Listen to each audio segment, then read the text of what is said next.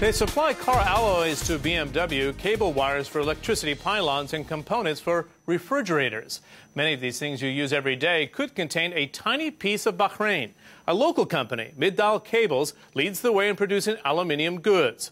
From humble beginnings, the company is now a global player. Founder and managing director Hamid Al-Zayani took me on a tour of his factory.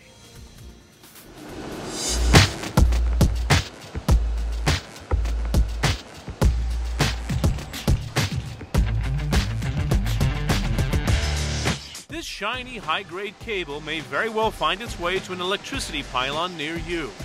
It's not produced in a giant export market like China, with more than 1 billion people, but in tiny Bahrain, a market of less than 1 million. Without the benefit of giant oil reserves like neighboring Saudi Arabia, members of the merchant families of Bahrain, like Hamid Al-Zayani, have turned to manufacturing. Some Gulf states, there maybe don't need to be in manufacturing if they are very oil-rich. But in Bahrain, we have learned how to sweat it off and to hard earn it.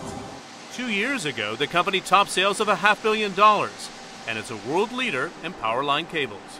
So this product eventually coming from Bahrain is going where? Well, it could be going to, we have a contract right now in Peru, we have a contract in Australia and Saudi Arabia. So it could be going to any of these, you know. Midal Cables' roots go back more than 30 years with its original partner from Australia. But it was the opening up of the ALBA factory, Alumimium Bahrain, just down the road, which prompted the creation of Midal. Now its high-grade utility cable goes to markets all around the globe. Midal receives its aluminium in liquid form from the ALBA smelter, so melting down slabs is not required.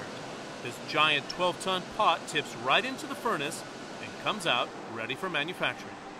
But the fact that you're in the shadow of the ALBA factory makes a huge difference in terms of cost. Of course, that's part of the viability of the project.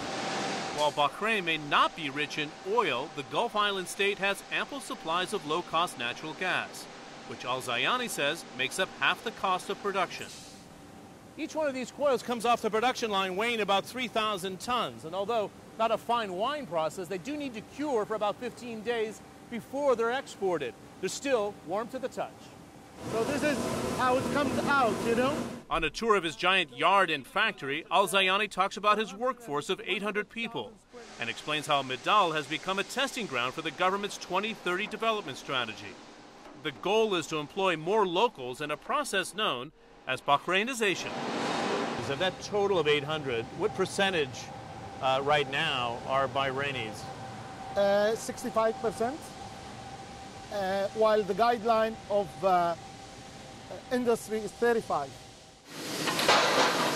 To broaden its reach, Midal is branching out into all things aluminium.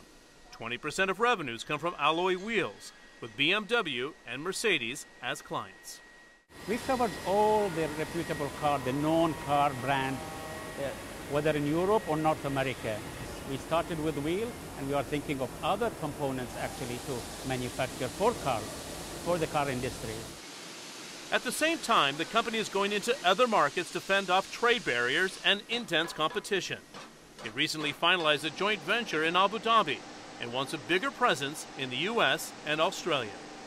I guess when you come from a small country, you have to feel big by having the world as your territory.